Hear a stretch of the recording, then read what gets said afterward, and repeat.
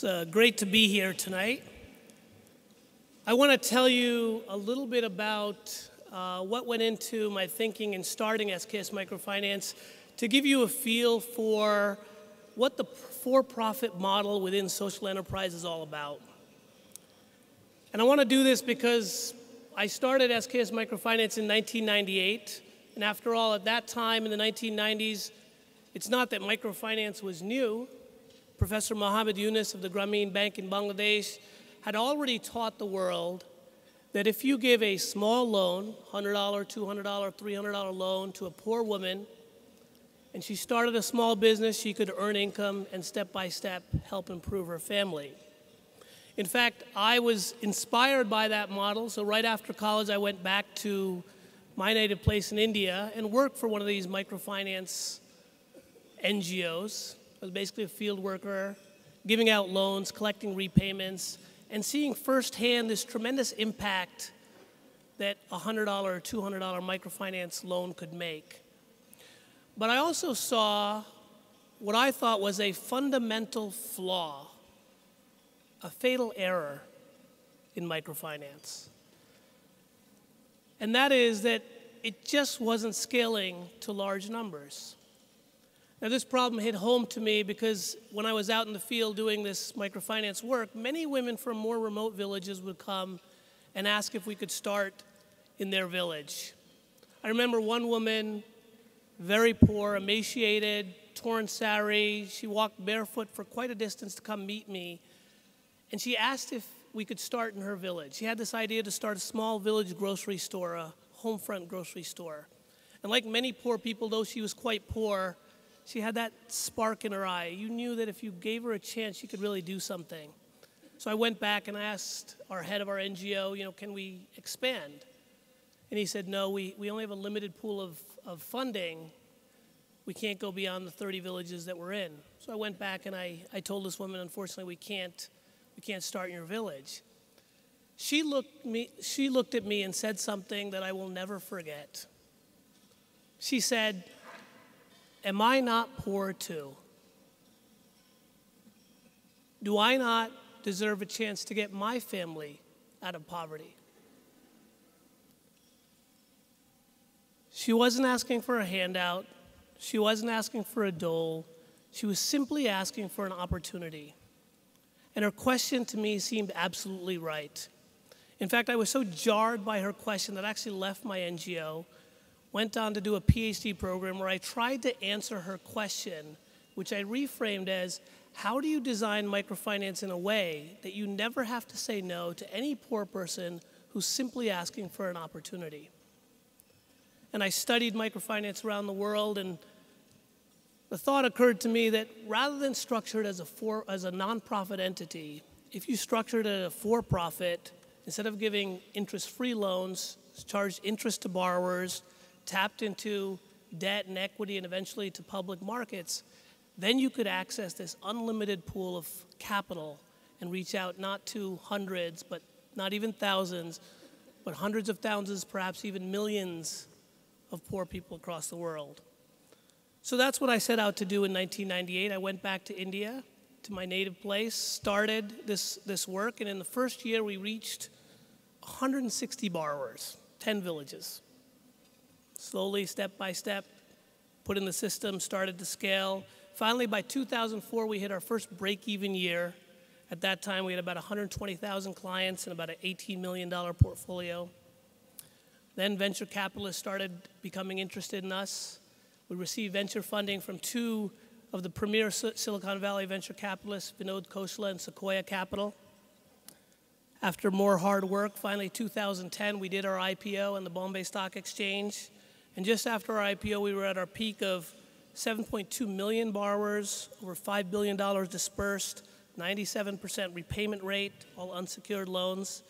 We had 27,000 staff covering nearly 15,000 villages across the country and a market cap of $2.2 billion.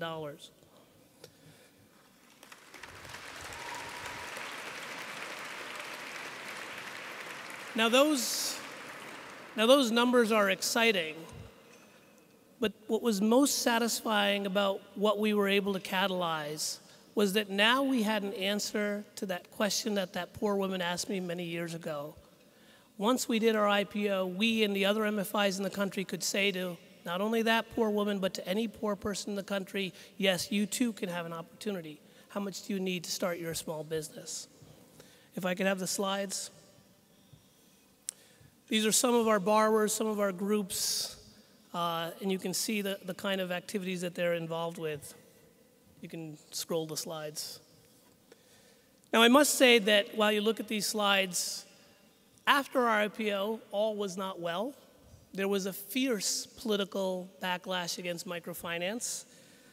Today, SKS Microfinance is serving only 5 million clients, so we've actually come down and the sector has contracted. I don't have time tonight to go into that details of that political backlash and what happened.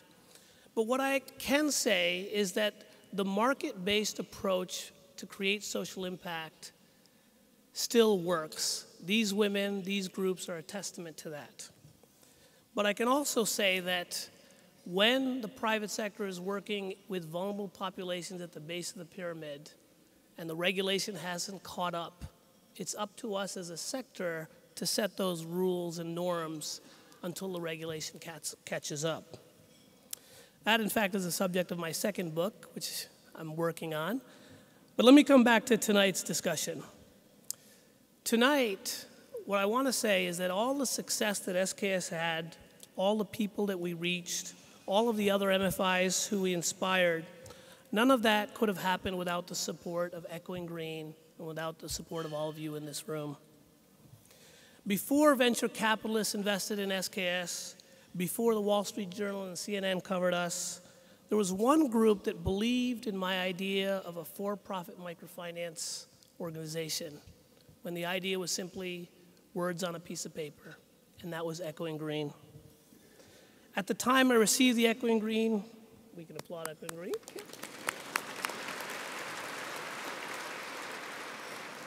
At the time I received the Echoing Green Fellowship, I was a graduate student in Chicago saddled with debt. There's no way I could have come back to India and set this up if not for that Echoing Green Fellowship. The money may have seemed small, $30,000 a year for 2 years, but what it gave me was invaluable, the time and the space to come back and test these ideas in the field.